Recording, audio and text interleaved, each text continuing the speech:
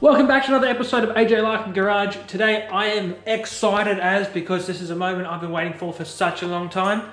Last week we put the performance exhaust in. Today we're putting some performance suspension in. We've got some BC coilovers in here. They might not be the most expensive ones, but I'm happy with them. I think they are golds. I think they are their BR type coilovers for the Falcon sedan, as you can see. So huge shout out to Auto One again. As always, they come help us out on the channel. So thank you guys for getting me good discounts and all the other stuff. Make sure you go down to their store in Browns Plains, check them out. They have a lot of good deals and they can get all sorts of suspension and parts. You also would have already seen the last video we installed the clutch. So I'm filming that video this time as well. So we'll get these out, have a good look at them. As you can see, fully adjustable. They haven't got a camber adjustment on the top. I'm not too fussed on that because I'm not running stupid camber anyway. The Falcons do have camber plates on the top forks. You can take them out if you wish, but I'm probably not going to.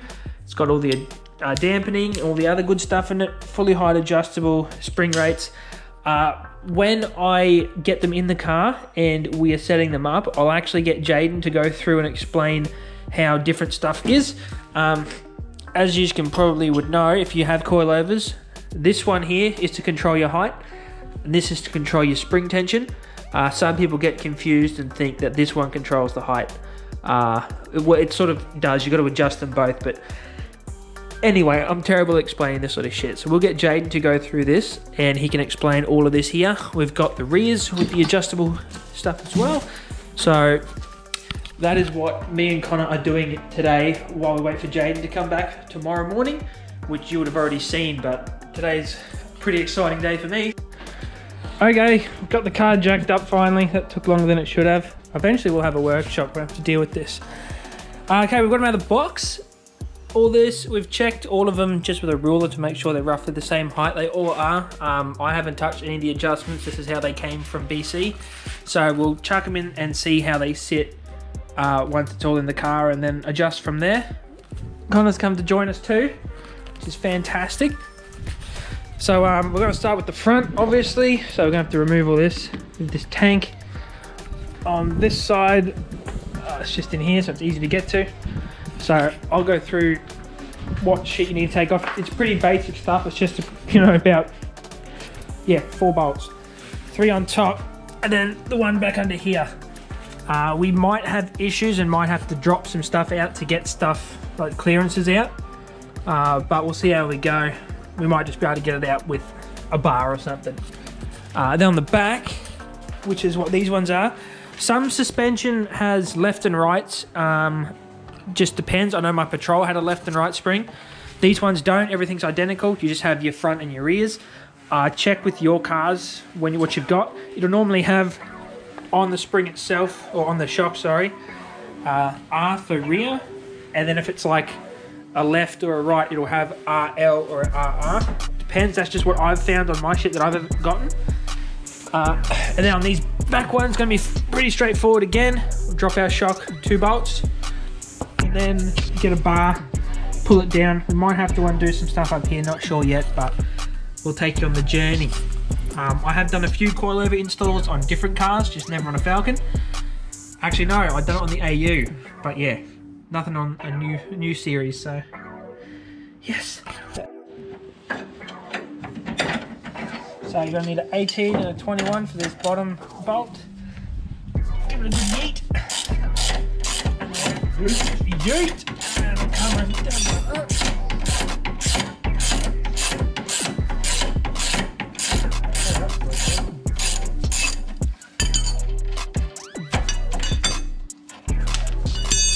As always, watch your fingies when you're pulling it out, you don't want shit to drop on you.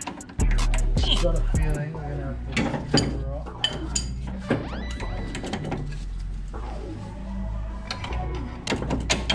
There we go.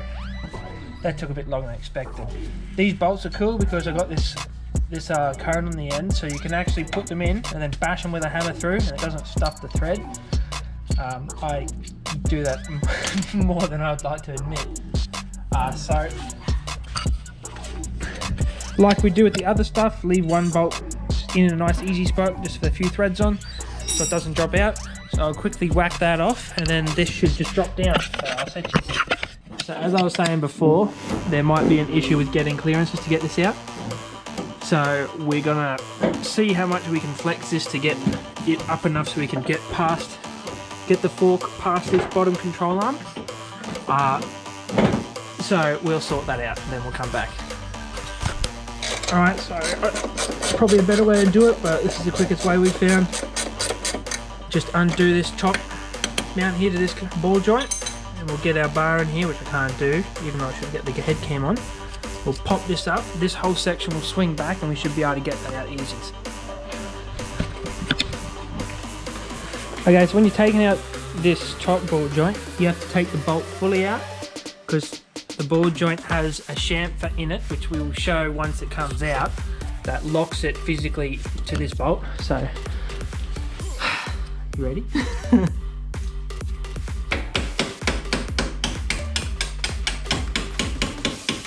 See, it just popped up a bit. Now it'll...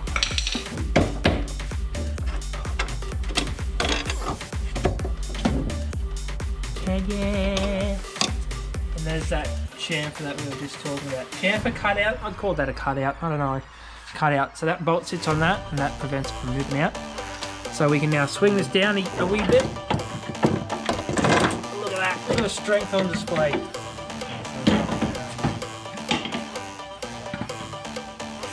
Okay, we got it out.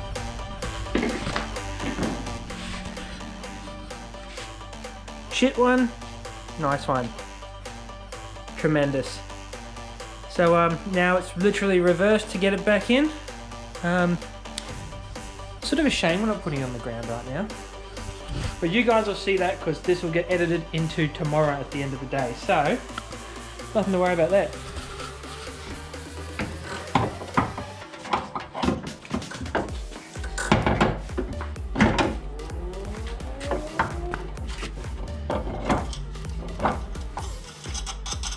Tremendous.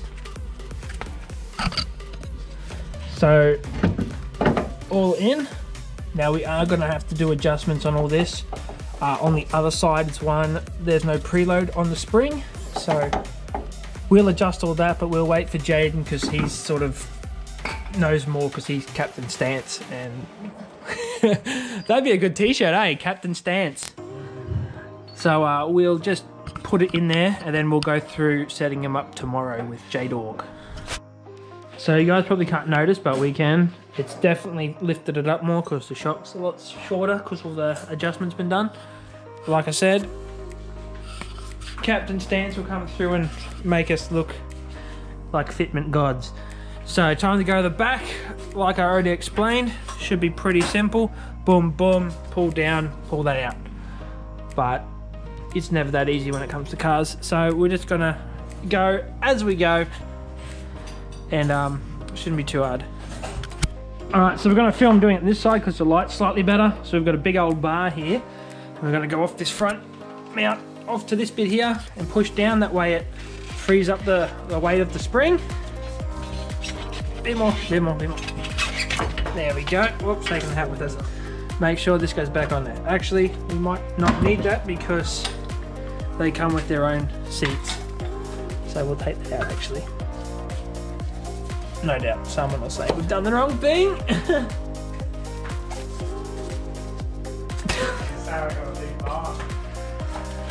So we're gonna get rid of these rubber seats that the springs sit on because, like I said, say, I want to have these. Oh, gentle on the hardware, mate. And then these just sit back in like that, which doesn't seem right. But once we get this back up and the bolt in, because the bolt needs to be left out so that you can actually get enough travel in it. So once we get that bolt in, it should hold the spring in place. Now what we're going to do to get the shocky back connected, what we're going to do to get the shocky back bolt, what we're going to do to get the bolt back for the shocky is we're going to get a jack, put the jack under this control arm here and press up until the bolt lines up. If you're a big strong dude, you could probably do it without the jack, but I'm not a big strong dude. Oh, okay, got the jacker on up.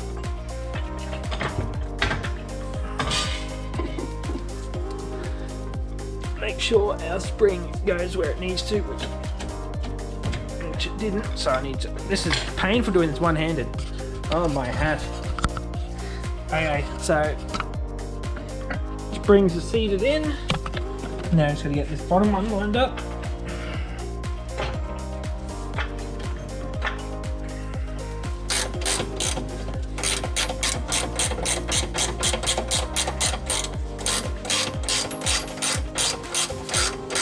And there we go.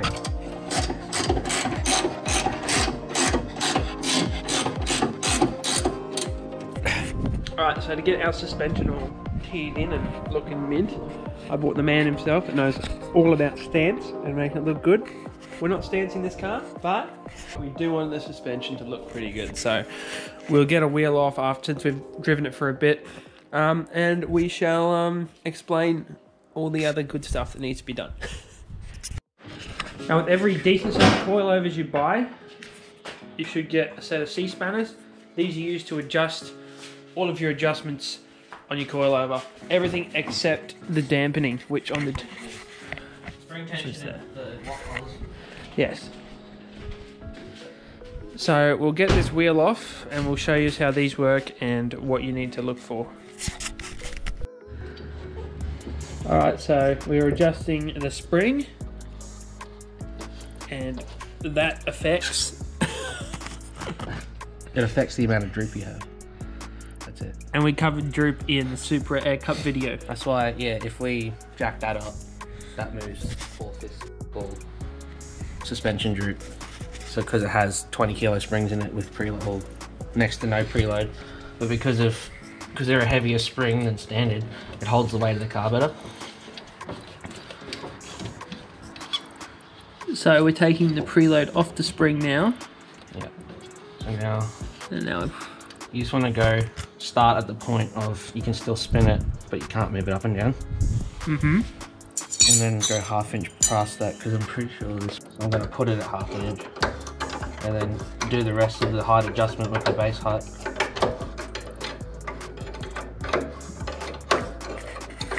We'll come back once that's done.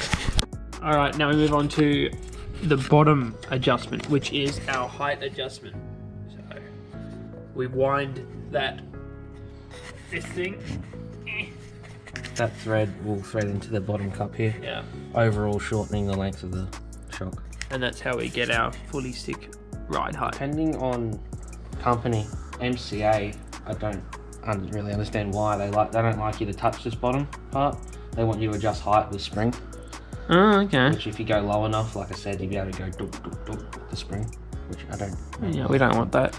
MCA would prefer you to take them out of the car, send them back to them, they adjust, and then send back. That's how MCA like to do it. Oh, that's how they make more money. Yeah. Especially when you're paying like, what, $4 grand for a set of coilovers? Yeah, right, man. That's ridiculous. That's why I didn't go MCA in this. Because we couldn't be bothered on doing the bottom, it's easier to get to the top. We've undone the top of the tower there. We've dropped it down so we can then spin the whole assembly around to lower the car. I'm only doing 20 mil. So just because you lower it 20 mil on your shock and your bloody assembly there, doesn't necessarily mean the car will drop 20 mil. There's a ratio, because if people, see if I can turn this, probably lock. Oh, it's locked, mate. Yeah. See where the mounting point of the shocky is on this arm? So, I don't know how you work it out, but you can sort of guesstimate. There's a ratio. If you drop this 20 mil, because of the mounting point of this, the further out towards the hub, the more true the adjustment will be. This is about, what, 100, 150 mil in from the hub? About that. So if you drop it 20 mil, it could drop the car 15 mil. Yeah. There's a certain, yeah, it's hard to explain. But. All right, so now we've done this side.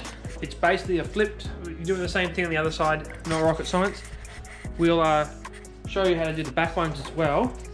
Once we've got it fully done, I'll drop it down and see how it goes.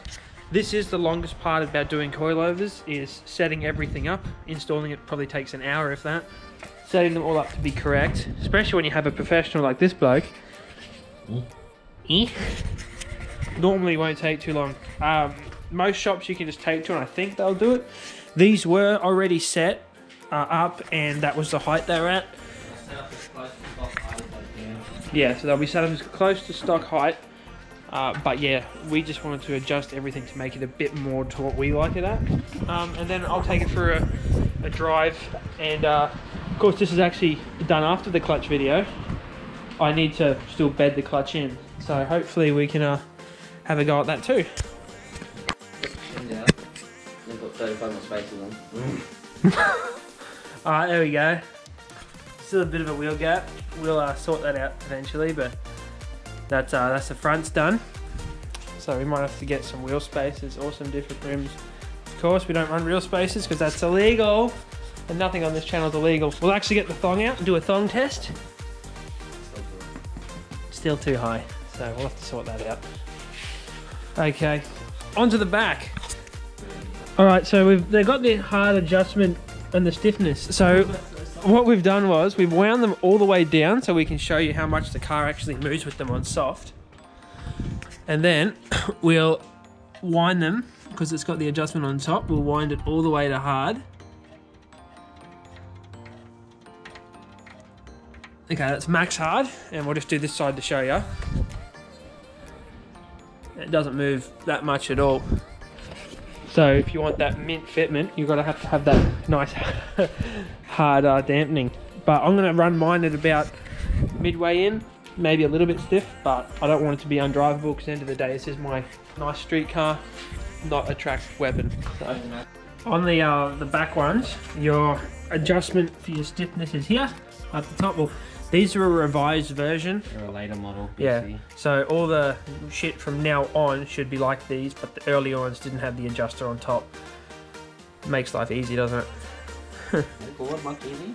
So, yes, pretty much all we got to do is get one of these, and we'll go and start setting it all up. So to do height, it is the spring perch over yaw, and then that's pretty much it. It's not a true coilover, it's shock and spring. So they have to have some high adjustment somewhere, and when people run out of height adjustment, they just take it out. Run the spring. Sweet. There's no preload in the rear. Tremendous job. Alright, well, that's pretty much straightforward. That's what your height adjustment is. Straightforward stuff. I'll wait till we get it on the ground fully, and then I'll get a nice photo of it or something. And now we sort of need to get some proper fitting rims, because it's looking Pretty sharp. Pretty ugly. It almost looks as bad as it did when we did the wheel spaces, so. But hey, at least it's sitting low now. It doesn't look like a cop car anymore, which is fantastic. Alright, because we're dropping the height down a bit, we've cut our bump stops down. So, I mean, as soon as you lower it, it'll start hitting this anyway. So I've just taken the first knob out so we can get a bit lower. It's still going to have the same structural shit, so it's not going to be too dodgy. There you go, bud. Yeah, we're not taking out the bump stops like some people do, so yes, that's just a little trick so that your shit doesn't hit the bump stops. Okay, so of course we can't get it low enough to my satisfaction. We're going to take out the height adjusters because you don't actually need them, and you can gain an extra 15mm from them. Alright, that's where we've got it now, sitting pretty level. Still got some good clearance under here for that exhaust. I mean, it is a bit low, but as always, legal height, mate. Legal height, see that? So, happy days. Anyway, we'll take it for a quick drive to let the springs settle in and all that, and to check the clutch, make sure it's all good. And yes, that might end off the video once we come back from that. Just got back from our little test drive. Everything is all good. Just keep in mind that your suspension will settle after a while, so it will go a little bit lower. But I'm pretty happy with where it's sitting now at the moment. So, Rear's a tad lower. Yes. Anyway, hope you enjoyed this video. Stay tuned, because next week or the week after, hopefully we'll have some more FGX related power content, because we've got to have everything ready for the 9th of October. So get keen. Thanks for watching. Like, subscribe, tell everyone you know about it. And yes, see you next time.